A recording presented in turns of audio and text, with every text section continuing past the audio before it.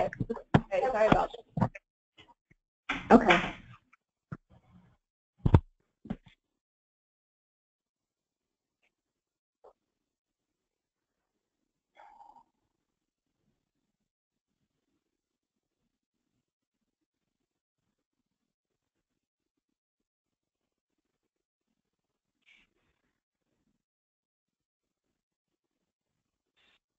The broadcast is now starting. All attendees are in listen-only mode. Hello, everyone, and welcome to the Road to the Summit webinar series. My name is Jennifer Burgoyne, and I'm a program manager at Mentor, the National Mentoring Partnership. Thank you so much for joining us today as Dr. Deneen Washington presents this workshop on building youth resilience through school-based mentoring. Before we get started, I wanted to go over just some housekeeping information. You can probably tell all phone lines are muted. We found that on larger convenings like this, there's often some unintended feedback from participants' lines. So we've muted the phones to prevent that. But that being said, we absolutely still want this to be a participatory experience. So if you have any questions or comments throughout the webinar, please feel free to type them into your question box on your control panel, and we'll answer as many as we can during the Q&A session at the end of the webinar. In about a week, you'll receive an email containing information on how to access the slides and the recording from today's presentation. So be on the lookout for that in about a week. Today's webinar is part of the Road to the Summit series, which gives us a sneak peek at the National Mentoring Summit's programming and workshops.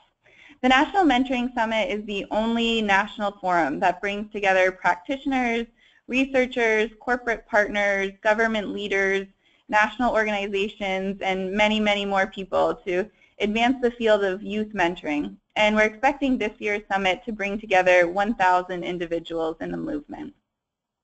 The summit will take place in early February, February 1st through the 3rd, at the Renaissance, Washington, D.C. downtown.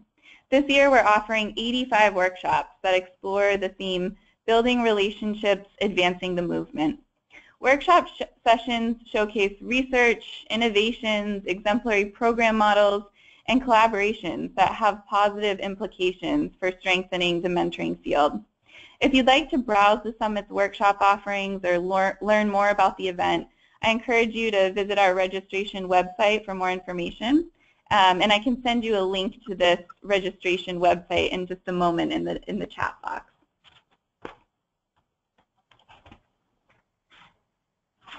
So today's webinar and the rest of the series is a free learning opportunity that will offer you a sneak peek at Summit workshops through 3 webinars leading up to the Summit. The webinar topics align with the Summit's plenary topics, which are the intersection of mentoring and education, which we'll be focusing on today, and then the intersection of mentoring and community policing or community relations, which we'll be focusing on later in this series. Today's webinar aligns with the Summit's first plenary on how relationships can advance educational equity and opportunity for our nation's young people. We know that positive mentoring relationships can have an impact on students' academic success, yet too few young people have the supportive adults in their lives that they need who can really support them academically. Mentors have been shown to improve a mentee's school attendance, boost their academic performance, and increase their chances of completing high school. So these relationships between caring adults and students really need to remain a critical component to educational reform nationally. Our first Summit plenary will explore interventions and approaches that have been implemented to increase the quality and intensity of mentoring relationships in school settings. So we think this webinar today will explore a really great example of an effective school-based mentoring program. And to learn more about future webinars in this series, you can visit Mentor's website. Before I introduce you to today's speaker, I wanted to do 2 short polls just so we can get a sense of who's on the line today. So bear with me as I launch this first one. Okay. So what is your experience level in the mentoring field? Are you a beginner, intermediate, expert? I'll give you a second here to answer.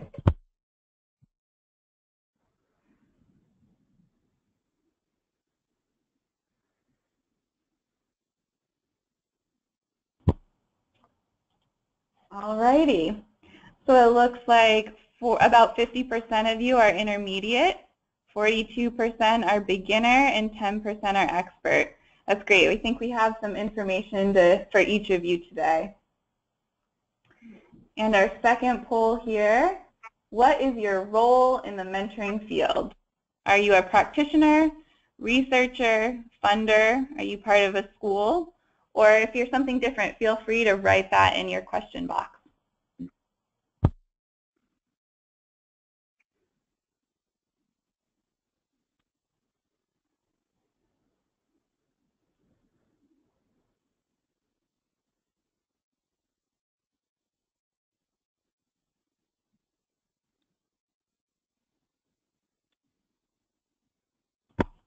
All right, so it looks like we've got a lot of other.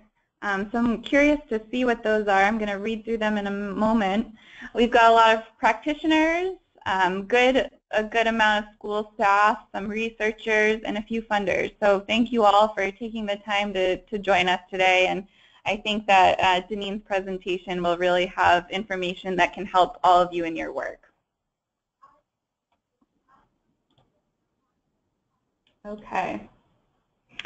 So with that, I'm thrilled to introduce you all to today's presenter, Dr. Deneen Washington, who served as a principal in Newark Public Schools for 13 years now. Dr. Washington was born and raised in Newark, New Jersey, and attended Newark Public Schools. Deneen became employed as a family service worker for Essex County Division of Welfare in 1993, and a second grade teacher within Newark Public Schools in 1998. After teaching for 2 years, she entered the graduate program at St. Peter's College for Education Leadership, where she completed her master's degree with honors in 1 year. In July 2004, Deneen was appointed as the principal of Maple Avenue School. Over the past 13 years, Deneen has worked hard to improve the academic achievement of all students, increase parent involvement, collaborate with community partners, and empower her staff members to improve their professional growth. In May 2015, Deneen received her doctorate in educational leadership from Kean University. Her dissertation topic was the impact of a school-based mentoring program on middle-level students' academic achievement and behavior. Deneen is now beginning a new journey with a high level of enthusiasm. She will begin the first stage of 2 books this fall. One book will focus on the memoirs of the students she mentored for 6 years, and her second book will focus on the African American journey through the grief process. So with that, I'm thrilled to pass things over to our highly qualified presenter, Dr. Deneen Washington. Thank you, Jennifer. Good afternoon. I want to thank you, as Jennifer did, for joining us this afternoon as I present to you my findings and also information in reference to a school-based mentoring program.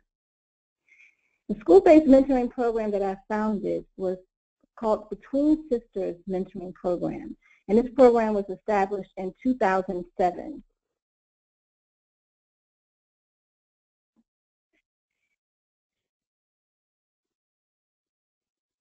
This was a group mentoring design, and it was designed to provide cultural and social experiences for female students within the school that I was a principal.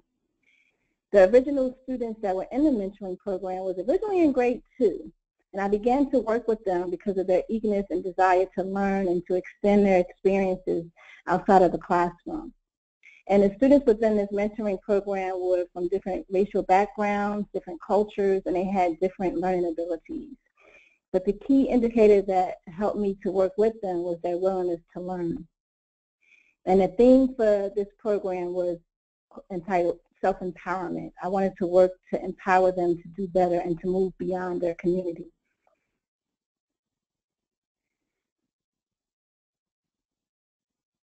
This was a 6-year program, and one of the things that I did to bring it home to them and for them to help realize their academic potential and their level of confidence as a woman in this world was to read this affirmation every time we met in a group setting.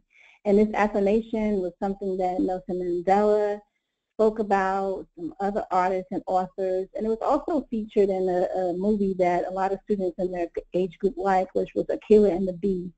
And it was about affirming them as individuals and letting them know that they are more powerful than they know. So I wanted to empower them through these things and other things throughout their experience.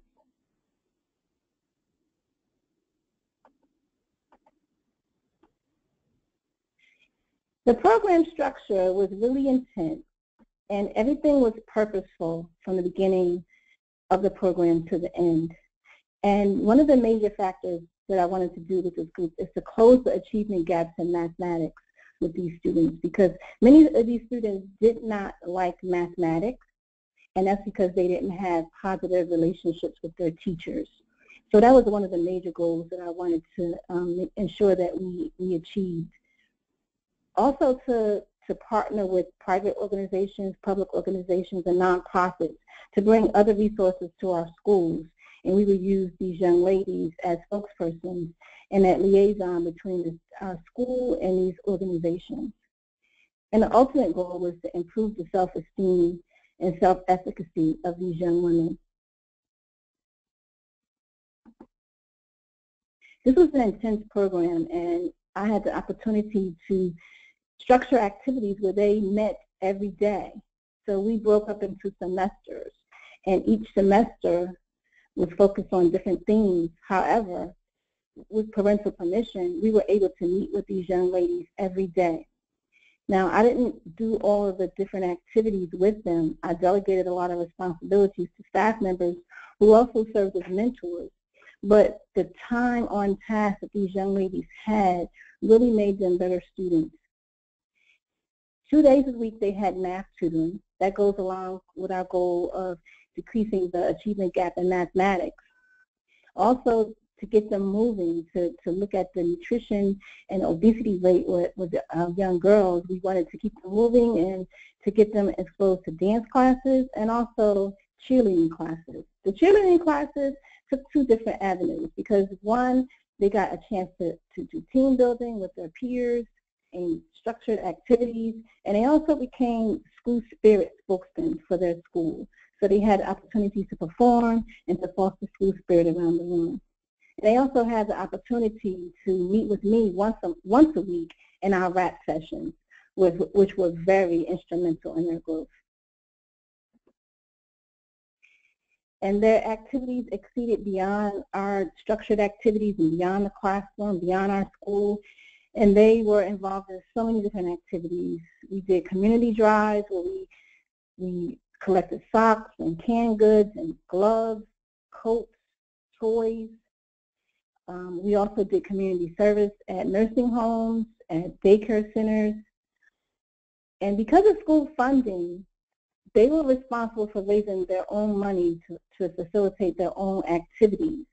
So each young lady had their own fundraising goal, and their parents, school members, and community members helped them to reach their financial goals. Because they did well with their fundraising, we were able to take them on a wide variety of field trips, from cultural to academic, extensions, to just social events. And then the young ladies also had an opportunity to host several school-sponsored activities. One really good event that they hosted was a health fair, where they collaborated with Newark Residential Hospital, with another school, with culinary arts, and they were able to facilitate a rapid activity where students were able to rotate to different health stations and learn about how nutrition and how physical fitness impacted their health. And then once those young ladies were able to get into the 7th grade successfully, they had to begin to pay it forward and to give back. And they became buddies to an aspiring 2nd grade program with new students who wanted to be mentored. So the fact that they were being mentored, it inspired other students to want to be in a similar program, but then I required them to give back. So we did quarterly activities with these young ladies, and they spent time with them in their classrooms, and they hosted arts and crafts activities to increase that bonding between the two age groups. It was quite successful.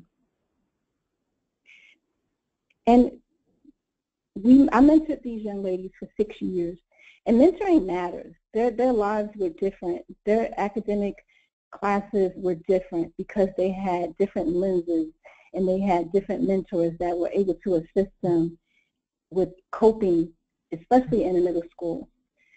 And this picture is a picture of one of my mentees who had the opportunity to give a speech and introduce our First Lady, Michelle Obama, who was a visitor at Maple Avenue School where I was principal.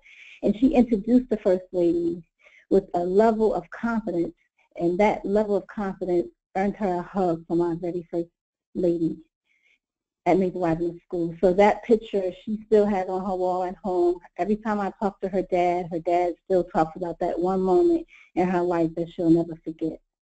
So I was happy that I was able to create that experience for her. That's and amazing. There were 15 young ladies in this program, and they all had different voices. So one of the major things that I wanted to focus on was to give them all their voice. And the next slide talks about some of the different things that they had to say about the mentoring program. These are their quotes. "My teachers teased me and said I talk too much. Yes, my teachers teased me.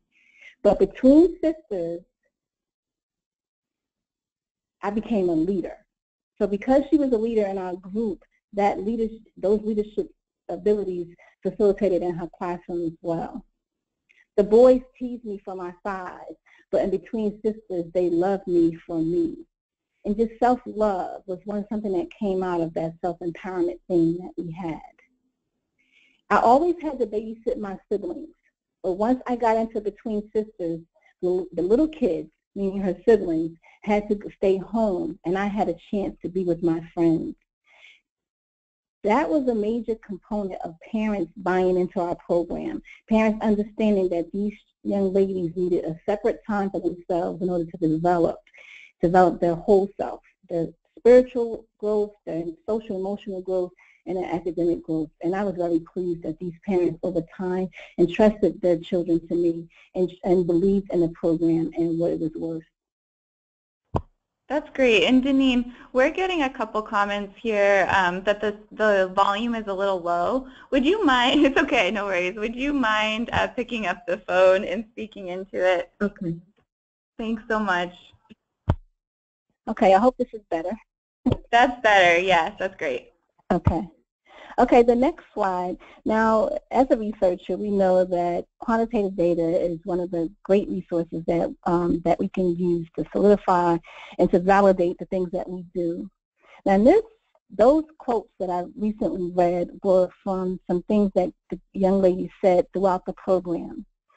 I think what was more significant was that I met with these young ladies 2 years after they left Maple Avenue School in 8th grade and went on to high school. I met with them once a year as a kind of debriefing. But in their second year, when they were high school sophomores, I conducted an evaluation, and I included the name here, Participants Evaluation of Instructor and Program Quality Survey.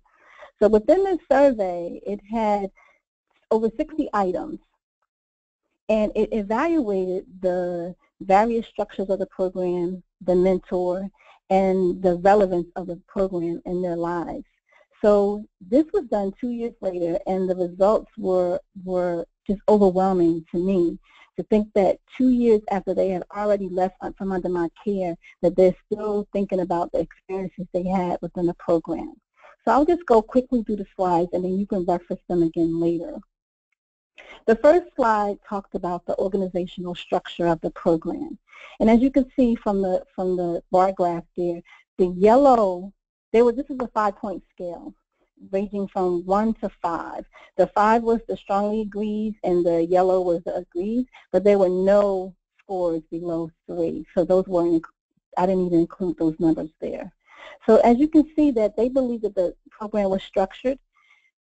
everyone received the program manual. The manual was updated every year, and you can see by their remarks and by their feedback that they felt as though that was relevant for them, and that the topics that were organized for them were very relevant to them.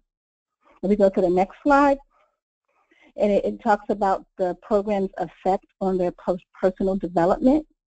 And this is a way of analyzing whether they thought that the program had effect on them. One question was, I learned about myself, the program was challenging, and the program increased my knowledge and understanding of others.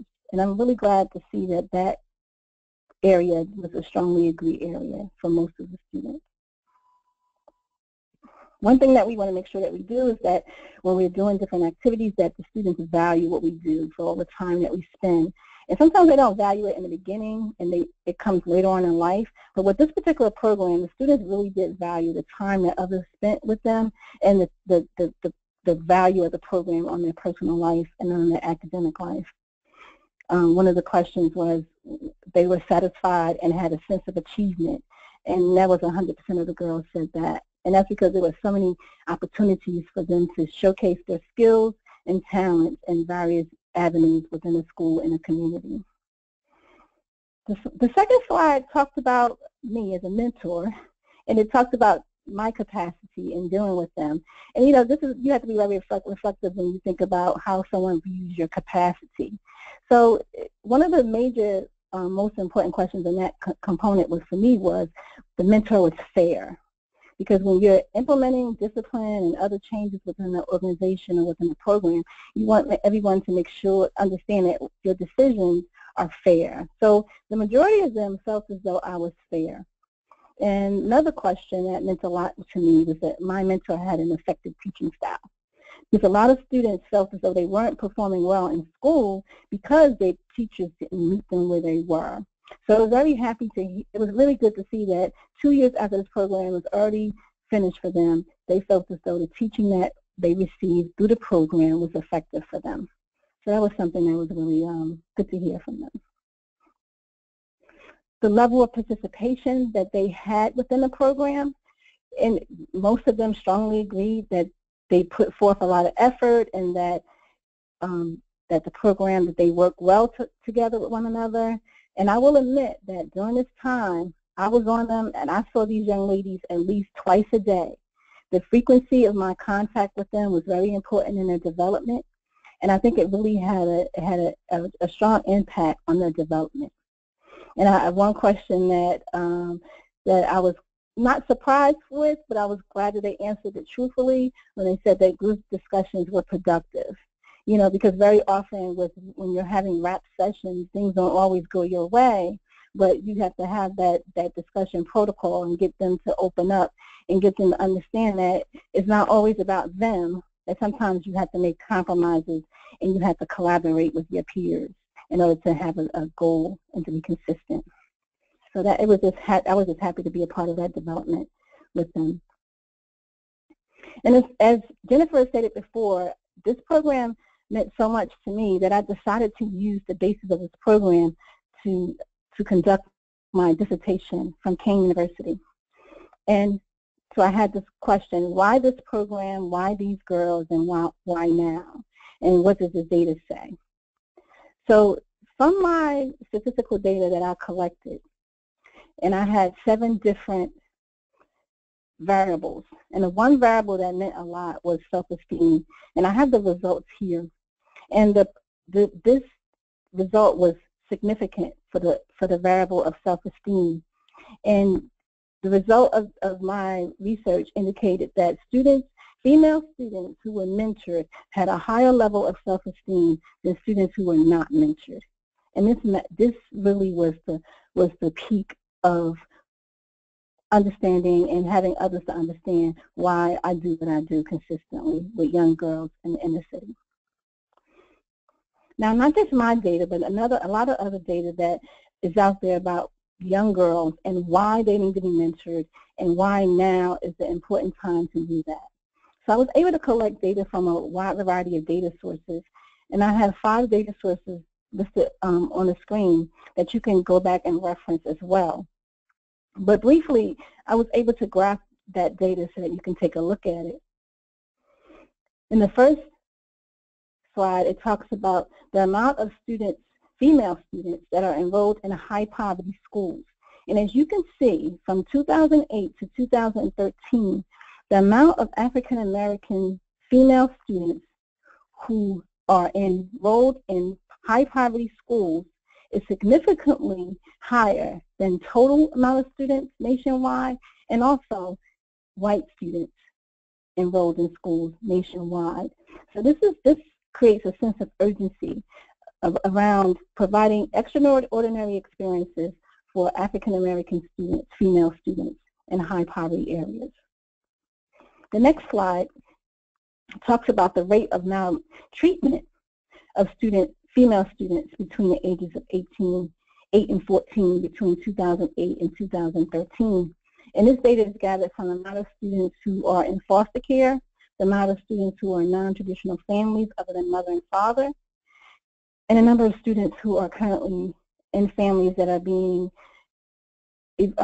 investigated by family services.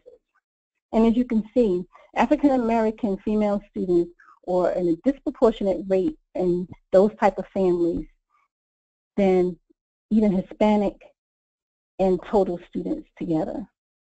So this adds to the urgency that the time to mentor female African American students is now, because that over the time from 2008 to 2013, there has not been a significant decline. If we look at a unique one for birth rates, there has been a decline between 2008 and 2013 with birth rates among all female students, and especially African American students, female students. But still, there's a sense of urgency. We still have too many students between the ages of 8 and 15 who are having children. One of the major slides is the amount of female students who are experiencing emotional and behavior difficulties. And this connects to the social emotional training that many schools are beginning to implement within their schools.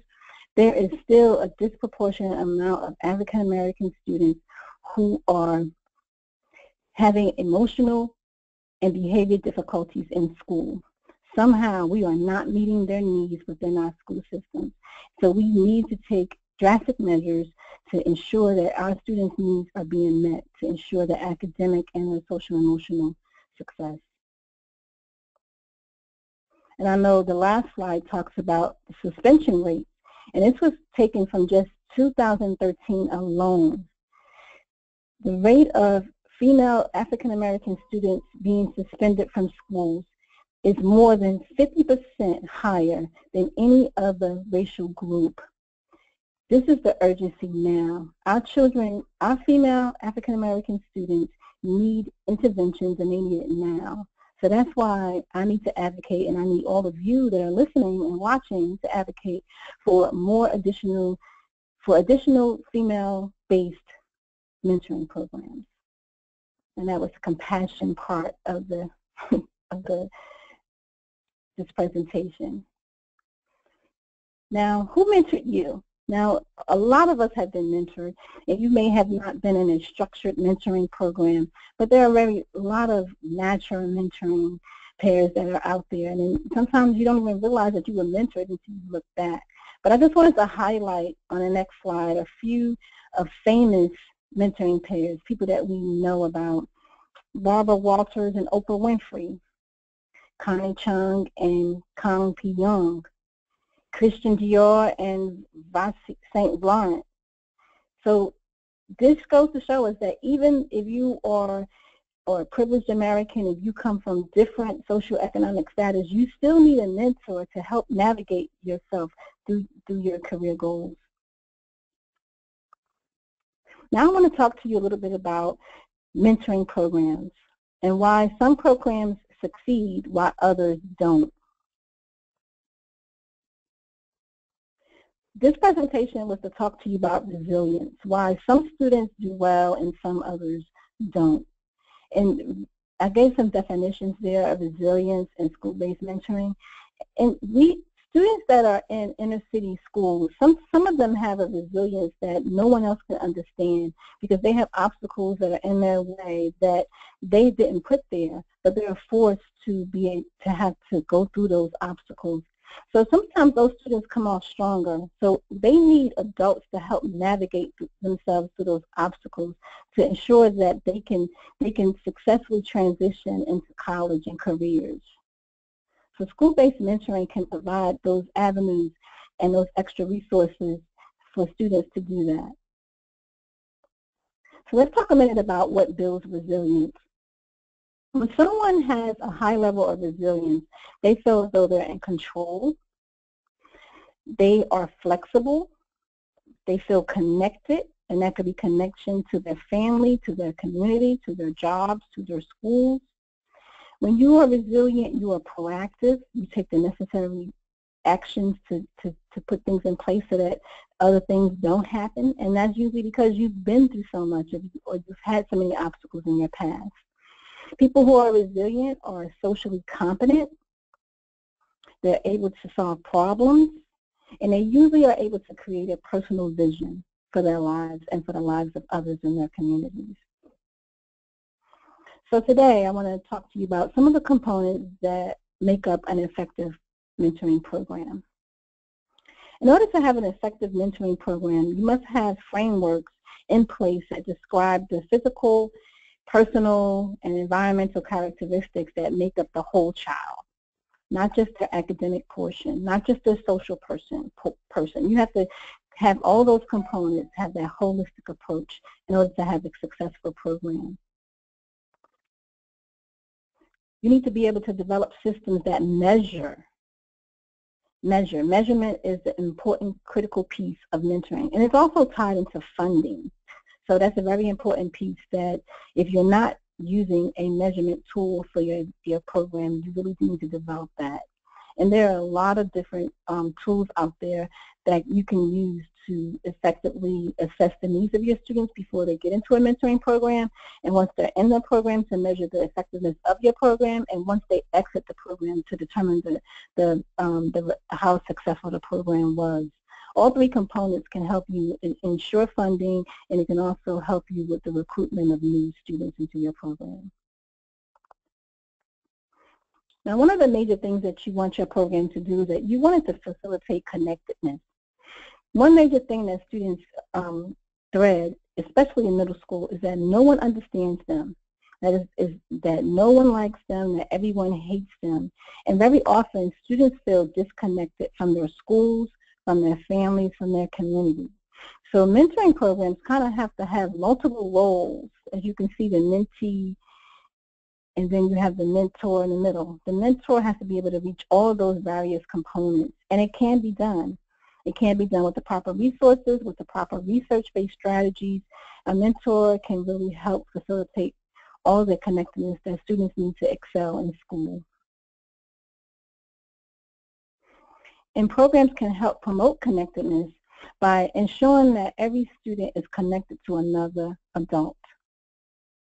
To ensure that families that have children being mentored are getting those other support systems to remove those barriers that I talked about before that can impede their child's success in school. That the mentoring program helps to serve as a liaison so that the communication gap that very often exists between school and home is taken away. And that it can also help teachers to communicate with families and to communicate with students. That's a very large barrier that is very difficult to break down because very often parents feel like the school is not open for them. So mentoring programs can really help break down those barriers. And again, I need to emphasize supporting the whole child, that holistic approach. So who do we mentor and why? At-risk students is where we can start. And we can start looking at risk. There's several factors that identify what makes a student at risk. But those students who have academic deficiencies, those ones that are just not making the cut on standardized and school-based tests, those students who are having frequent behavior problems, Those students who have these high risk factors that may be in danger of dropping out of high school, those students that have been retained, and those students who are less likely to graduate because of basic skills. Those are maybe students who may need credit recovery. Those are students who may be in alternative programs. Those students need us more than ever. And in order to create that connectedness, one thing that we really need is communication. There are various components for building strong and caring relationships, but communication is the most critical element. We must be good role models. We must learn how to collaborate with the community, with organizations. We must have that exchange of knowledge, and with that, respect and trust come into part. And through all of these things, we can empower people, and we need to start that with having realistic goals. But unless we communicate with the parents, with the students themselves, with the people that are within these school-based mentoring programs, the people that are outside of the mentoring program who occupy the same space, we need to communicate, because everyone needs to buy into these programs in order for them to be successful. So when you want to identify the students who will benefit from mentoring, some things that I was able to do is to identify the students that need help with their socialization skills. That might be your bully, believe it or not. They can benefit from mentoring. It might be the student that just relocated and this is a new school for them and they don't know which table to sit at lunchtime. And lunchtime is a really good place to go and observe students to see which students will benefit from mentoring. Students that need to develop an empathy for their peers. I had some hardcore students in my program, and they just didn't seem to interact well with their peers, and they had that disconnect. But by being with their peers, they were in doing structured activities and purposeful activities and letting them do things that are authentic, they can develop a level of empathy that they need in order to navigate through high school and onto college. And then you have any students that have faced trauma. And it's those students that want to make change, that they believe that everyone can succeed and everyone can co-occupy this area. Those are the students that have that willingness. You need to bring them in. And students that want to do it because their friends are doing it, sometimes you wonder what's their motive. But if you have that intent and you have that willingness, those are students that you can pull into a mentoring program as well. And the key to this program was that it was a school-based program, which means that we operated within a school. So it was embedded within the school culture. And this was one of 10 mentoring programs that existed at this particular time. So the school culture was open to it. There was a constant willingness of staff members to want to expand and develop their own mentoring program. So when you have a culture that has embraced the need that students need to have extra experience in order to succeed, you'll find teachers that want to expand their experience in working with children in a different way. And most important, the stakeholders. And those are your parents, the teachers, the students themselves, and the community. The mentor has to be in the middle. They have to be the one that's able to navigate and communicate between all these individuals, because without one piece, the program won't be successful. And to look at some research, there are 6 common barrier themes, 6 themes that create barriers between school and home. And the first is between the school and the home and school. It could be not receiving the information that was put in the backpack, or not calling the school when your child is sick. The parent-teacher barrier, the teacher not communicating with the parent when there is academic deficiencies or when there's behavior issues. The student barrier, with the student not wanting to go to school for various reasons, or the student not wanting to make that connection with their teacher, or the barriers that exist within the school system, and that can be a wide range of things, being in the inner city, parents feeling as though no one cares, or they're in the wrong school, the school doesn't meet their needs. But then you have one of the most important barriers that, as a mentoring program, that you can help to break down is the student-teacher barrier, because that's the relationship that is critical for the student's success. So we need to remove those obstacles and get the student and the teacher to respect one another and to communicate more effectively. And a mentor can do that. And the important part about having a school-based mentoring program is that you get your staff involved. As I said, in my school, we had 10 mentoring programs. One of them I facilitated. That means that there were 9 other programs that other staff members were facilitating. And they took my lead, so I modeled what was expected. So they became mentors. They were able to bring in additional resources to the school. And it just allowed people to share their leadership and to bring others on board. And it becomes a trickling effect once you do it, and once you get used to doing it, and once your staff realizes that you have an invested interest in the children in your school. Now, there are various designs of mentoring, but to me, in the situation that I was in at my school, the group mentoring was really beneficial. And it allowed students who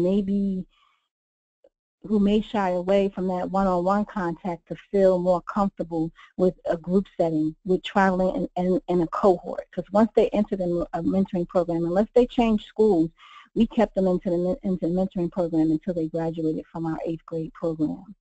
And it helped to build relationships, and these students are still in relationships now. And it allowed so many opportunities for cared adults who cared to facilitate various components of the program. Because if you couldn't be a mentor, then maybe you could be a tutor. Maybe you could help chaperone a trip. So it was multiple opportunities for different people to be a part of the program.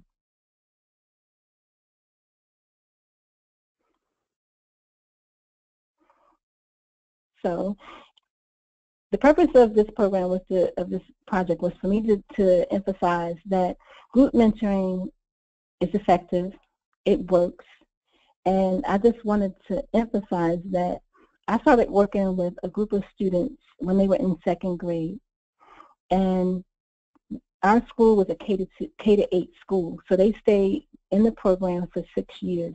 No one was allowed to exit the program unless, like I said previously, unless you move to another school. So we had a chance to see all the different challenges and changes that came through their life. It was brought right into our program, and we dealt with it. So it can be successful. It will be successful if you have a level of resilience within yourself, and you believe in the children, and you understand the levels of urgency that exist within our inner city female African American population. These students who I started working with in grade 2 are now seniors in high school, and I have re-entered their lives, and I'm now working with them with their transition from high school to college. And I can't emphasize how rewarding this experience now with them is, because now they are really their own advocates, and now they're independent thinkers, and it's just a wonderful feeling to see that success rate. And I'm positive that many of them will get into the colleges of their choice, and they'll move on and be productive citizens. And that's what it's all about. And ensuring that they paved the way for others. So I want to thank you, and just remember that mentoring matters, whether short-term or long-term. You have the ability to have a positive impact on today's youth. Thank you so much, Deneen. As a school principal, a mentoring program practitioner, and a researcher, you're really such an important voice in this conversation about how mentoring can support young people through academics. So thank you so much. We have been getting some questions, so I'd love to pose a few of those to you if that's all right with you. Okay. Yes. So the first one here, let me see. So someone asked, how are girls recruited into your program? Did you do recruitment, or were they referred through school counselors or teachers? And what, if any, qualifications or requirements were needed from them? In the beginning, I recruited a group of 6 young ladies. And I recruited them because of their level of enthusiasm about learning. And they had read a story in their class, and they decided that they wanted to take that story and transform it into a Reader's Theater's workshop for their peers. This is in 2nd grade. So something about them just sparked my interest, and I started meeting with them and having lunch with them. And then they said, well, why can't we meet with you all the time? So it was from that initial interaction with them that I decided to make it more formal. And from that 6, it grew to 15. So that 6, I recruited initially, but then from there, we dealt with referrals, also with parent recommendations. And then as we moved on and as additional programs began to develop in the school, we were able to allow students to go into the program that would be their best fit. So I hope that answered the question. Yeah, that was great. And it's obviously a group mentoring model. Were there a limit of the number of girls who participated in the program so you could keep a certain ratio, or did you accept any young people who wanted to join? We accepted any young people that wanted to join. We did have different designs based upon the grade levels. Even though I started the program in 2nd grade and I worked with them up until 8th grade, many of the programs that were developed after that focused on middle school. And then we had some programs that focused on grades 3 to 5. And then we did have preliminary programs that started in grade 2.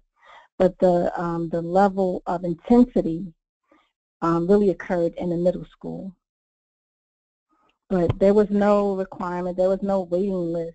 If any student wanted to be a part of the program, they were pretty much sent into a program that best fit their needs. And it didn't really matter what program they went into, they just wanted to belong to something. And we wanted to make sure that we had the right fit and that we had the program that was going to offer the appropriate services for them. Mm-hmm. Okay. And what are some tangible ways a mentor can bridge the barrier between students and teachers? I think that's a great question in this environment. One practice that I had in my school is that we had rap sessions where we may pull a grade level of girls or a grade level of boys and just give them the forum to speak. And sometimes if you have student council, you have specific leaders within a grade level, and just have them produce their concerns to the teachers and talk to the teachers about listening. And you have to, but this culture can't be just dictated. It has to be nurtured over time. So you have to have teachers that are willing to listen to children and willing to break down those barriers of the role they play in these rap sessions and listen to what the kids are saying. And it came from practice. I had to model it myself. I had to show teachers that, yes, I can listen to students, I can still enforce the rules, but then I can make some provisions for them as needed. And when it had to deal with their social and emotional learning, we had to deal with those issues, because unless we dealt with the social emotional piece, the academic piece wouldn't be relevant to them. So I think modeling it first to the teachers, providing the systems to support teachers was important as well. And then just generally or gradually reducing that responsibility to the teachers. So in the beginning, I may have been facilitating those sessions and then being the liaison back to the teachers, and then gradually folding teachers into that process. That's great. And how did you help your teachers understand the importance of mentoring? You mentioned that you did have buy-in from them and they were supportive. How did you kind of convey the importance of mentoring and just to get them to understand that academics are probably the most important, but groups and mentoring to discuss issues outside of education are also very important? I guess by showing them the statistics, letting them see the data. And schools have a wealth of data. We can access attendance. We can see the students that are late, the students that will be late because they don't want to attend math class. We can look at GPA, the students who are just not cutting it and they're not succeeding. Maybe students, they do well in academic, but they don't do well in their activity classes. They hate gym. And, you know, there's research that why young girls hate gym. So we need to be able to, on the school level, provide different variables to that. Why some students who don't value art, they're failing those classes. So we need to be able to show them the data, to show them some of the data that I showed, that the percentage of our students who are in foster care, the percentage of our students who are coming from broken homes or who are homeless. I think what was effective for me was to having them be empathetic about the barriers that children face, because sometimes they don't know. They don't know that student who leaves early 10 minutes late, 10 minutes every day, is because they need to catch a group bus because they're going back to a homeless shelter. So without just giving out specific information, you could just still give the data that kind of brings it to a head for them, that it gives them that red light, and they realize that one person, a positive person in their life, can change that. And the suspension data and the behavior data is important too. The students who will receive mentoring, they had less incidents of behavior problems because they had that one adult that checked in with them every day, and they felt as though anything that was bothering them, they can talk to that adult with, rather than act out in class or get involved with something that's against the rules with another student. That's great, yeah. And how did you bridge the gap between the school and parents whose students were absent a lot or not very engaged in their students' lives? Were you able to really mend that communication between the school and the parents through the mentoring program at all? These are for the students who were mentored? Yeah, the students who were being mentored and their parents. Okay. Did the program have communication with the parents of students who were less engaged? All students in our school, our district has a database where we are able to collect data for the students that are tardy and the students who are absent. So as a principal, I'm able to see that data daily, and I can kind of say, okay, if Tangela is in his mentoring program and she's been absent 4 days, then I can touch base with the mentor and have the mentor contact the parent. Because the students that were in these mentoring programs, and we had almost 200 students that were involved in mentoring in our school, they made that personal connection with that mentor, with the lead mentor of that program. So if I wasn't the lead mentor of that program, I might not be the best person to make that initial contact, because they may see me as another barrier. So by me empowering other teachers to be leaders in these programs, it just gave parents another voice, and they didn't feel as though that the principal or the court system was calling them to talk to them about their child's attendance. Sometimes that was effective for us, having a teacher call. And very often, students that were mentored, they didn't miss as much time in school because every day was something to look forward to. Because of the structured activities after school, they wanted to be in school. They wanted to be in school on time. And when you have other tangible incentives built in, it reduces the level of incidence with tardiness and attendance. But we found that students that were mentored, those parents tend to call us personally when they knew their children were going to be out, or to let us know in advance that my child's going to be out. Can you make sure that we make up our homework, and if any mentoring activities that she missed, can you provide us with the information to it?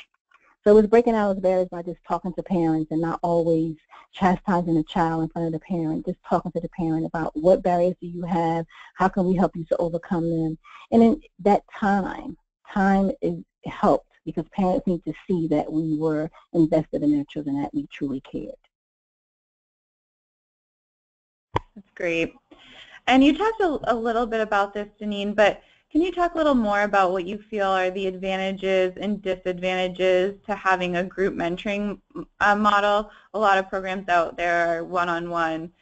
So do you feel like there were any challenges with that sort of setting, and how did you overcome them?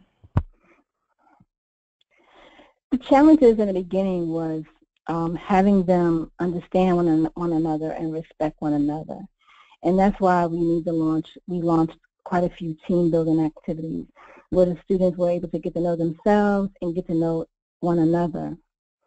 So once they got to know themselves and once they got to know each other, they were able to advocate for one another, and they kind of protected one another. And then they were that type of shoulder to lean on whenever someone was facing some type of issue within their home or within school. And very often they would go to another member of the program before even going to the mentor to discuss the problem that they may have had. And with the group mentoring, it allows the students to transition in cohorts. So like I said, the students that I had them from 2nd grade to 8th grade. So every year we had the same children.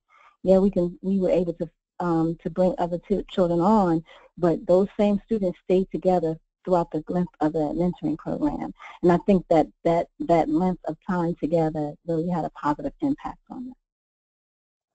It also made the students feel more comfortable when we had rap sessions as well, because it helped them to open up and not thinking that it was just that one person will be having all of their personal information. They felt more comfortable talking in front of their peers. Mm-hmm. And we're getting some questions about how you developed the curriculum for the small group meetings, both for those meetings, and how did you choose dance and cheerleading as the physical activities for your mentees? Okay, for the curriculum, like I said, we focused on various themes. So it may be a theme based upon a book study that we were doing, because we would read together, we would have focus on books. It may deal with an urgency issue within the community. It may deal with an issue within the school building. Any issue that we wanted our students to have more information about, to increase their knowledge base, to increase their level of empathy for their peers, that helped to facilitate our group sessions. And sometimes we would have to put that to the side and deal with the issues that they needed to get through to help them get through the week. So sometimes we had programs so structured, but then something else would come up and we would have to handle that. We would have to talk about sexual harassment, about bullying, those types of things. But we tried to have quarterly themes that can tie into books that we were reading, that can tie into self-empowerment topics, things of that nature. And it was a second part to that question. I'm trying to remember. Oh, sure. Yeah, it was. Yeah, how you chose dance and cheerleading as the physical activity. Oh, dance and cheerleading. At our school, we had just eliminated the basketball team. So school spirit was at a low. So one of the ways that we wanted to revamp school spirit is to have the cheerleaders, to have them perform, because we had monthly assemblies. So our cheerleaders were able to go and perform at monthly assemblies. But in dance, because we had a dance program in our school, and because we also had a partnership with Alvin Ailey Dance Company and with the New Jersey Performing Arts Center. So from that, we were able to get artists in residence at our school. So that's kind of how dance came into it. Cheerleading came about because of the needs of the students. They wanted to have some type of group because we had eliminated the sport aspect of our building. And different groups had different focuses. Like the group that I work with, we had a focus of cheerleading. We had an all-male group. Their focus was martial arts.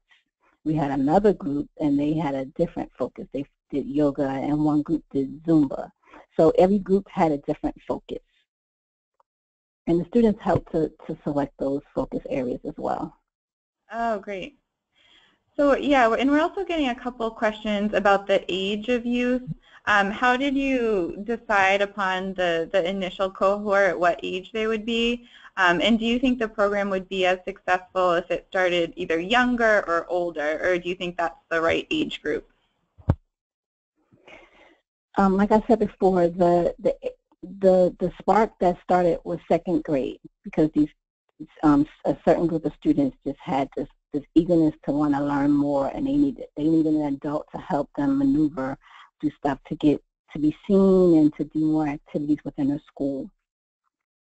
As the time went on, I just saw a lot of levels of urgency that we had within our building, with our students, and the major need was in middle school, and getting those interventions to our students so that they can be successful in that adolescent time period. But we also felt that there was a need to engage our first and second graders in preliminary activities, but not so structured.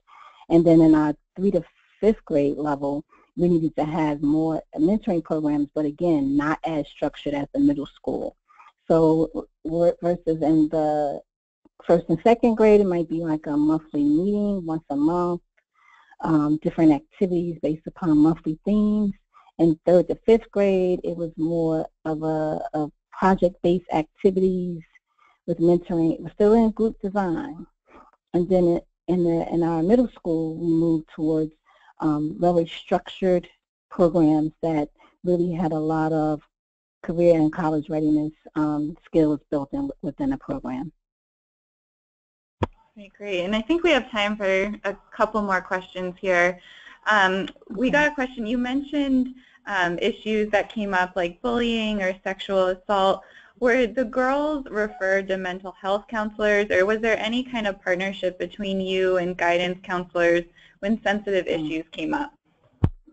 Yes, and at the beginning of every year, we allowed our social worker to come in and to have a private session with the girls so that she can talk to them about confidentiality and about their bodies and about their rights as students. And she was always available, guidance counselor as well, and that included every group. So any issues that came up to deal with infringement of their rights, those issues were dealt with individually to make sure that they got their needs addressed, and then as a group to increase their knowledge of certain things. And then we also had different partnerships with other organizations that help provide other services as well. And we were able to do referrals to other organizations that can work with families. That's great. And all of these things were accumulated over time. So it took time to develop this data bank of resources and to understand what children needed in that particular age group, or any age group, really. Yeah.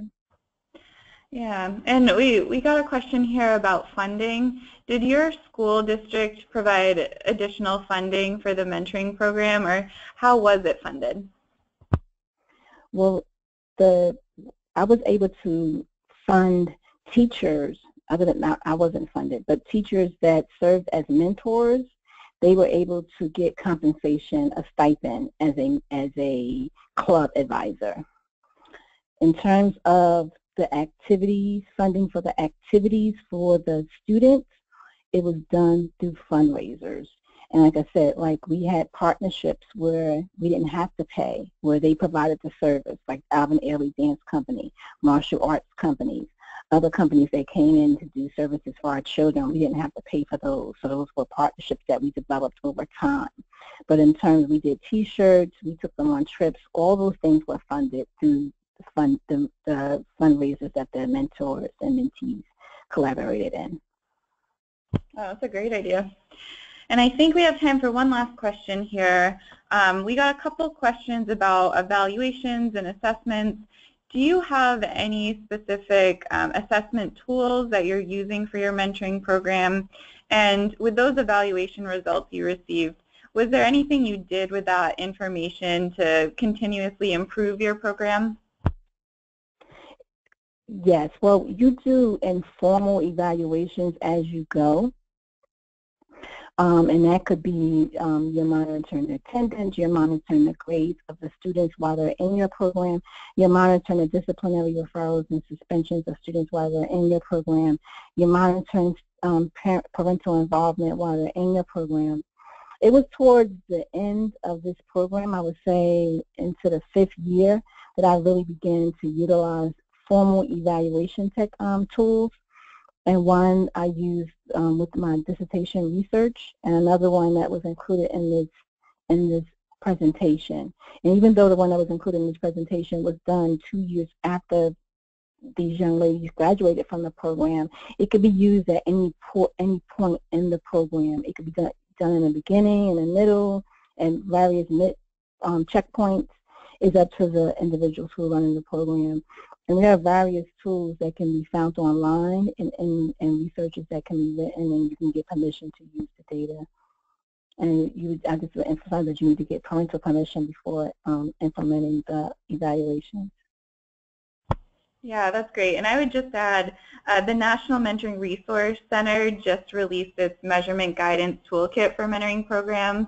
And I really recommend that as a resource. And I'll copy and paste the link to that resource in the chat box. So if any of you folks are looking for kind of measurement guidance, then please see that link that I just posted. So with that, we got so many great questions, and I thank everyone for submitting them, and we got through a good bunch of them. But a lot of people were also asking, about finding the presentation slides and resources, and I will be posting those on the Mentors website within the next week. So once those are up on the website, you'll all receive an email directing you to those resources. So thank you so much, Dr. Washington, for joining us. You have such a great perspective, and it was just a great privilege to have you on. So with that, I just want to wrap us up today. Thank you all so much for attending today's webinar, and thank you to Deneen for presenting. It was great information. As I said, the information on how to access the slides and recording will be emailed to you 1 week from today. To learn more about the summit or to register, please visit our registration website, and a link to that will be in the email you receive as well. And finally, I encourage you to register for our next Road to the Summit webinar, which is called Mentoring in the Face of Community Violence. That will be on December 7th. And this webinar will explore how mentoring programs can support mentors and mentees in the wake of violence. So thank you all again so much for joining. I hope you have a great rest of your day and your week, and hopefully we will see you next month on this series. Take care. Thank you, Jennifer. Thank you.